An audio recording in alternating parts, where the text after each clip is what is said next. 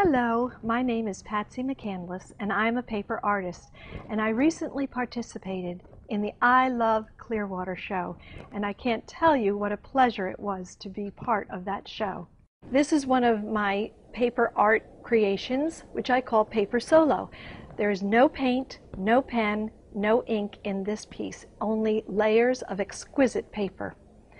And I think that it is obvious how very inspired I am by the colors of Clearwater and the papers that reflect this beautiful, intense Tropicana color.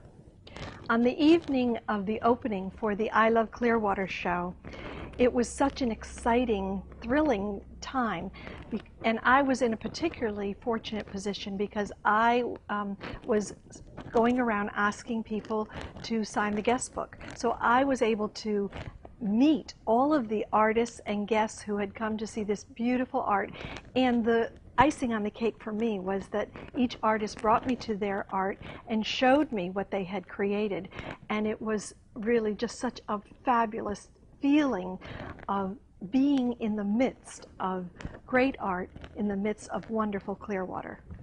The I Love Clearwater show was hosted by the Clearwater, and the hosts for the gallery were the irresistible, irrepressible Scott and Jerry Manal, and they opened their Manal gallery, and it was a feast for the eyes, and it was just so wonderful to feel the symbiotic energy running back and forth between Scott and Jerry and all of the artists and all of the art hanging on the walls that so clearly spoke of Clearwater.